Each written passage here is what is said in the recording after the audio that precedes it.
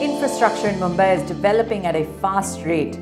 Thanks to strong government push, the city is trying to make the best amenities for its people, and this will change how citizens in Mumbai are living their lives in a positive way.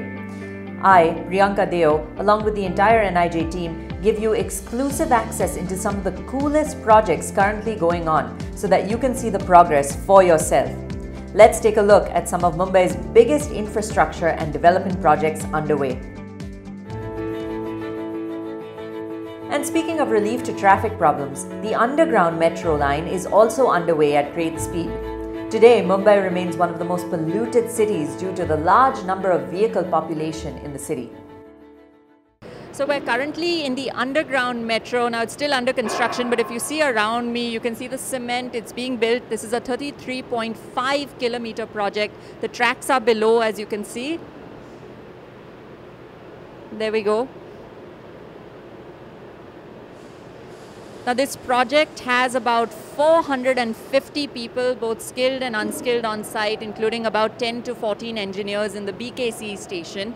Other stations have about 250 in terms of manpower daily that are working on this project to get it complete. And by the way, I've just got news that we are under a river right now.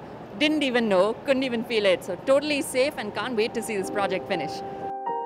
The MML3 or the Mumbai Metro Line 3 will carry 17 lakh passengers every day. This means that this line alone will take 6.5 lakh vehicle trips off the road. The impact? At least 2.61 lakh tons of CO2 pollution will reduce each and every single year. Underground metro is a north to south, south to north connection connecting Colaba to Seeps. This not only includes some of Mumbai's most populous areas, but some of its key districts as well. For New India Junction, this is Priyanka Deo.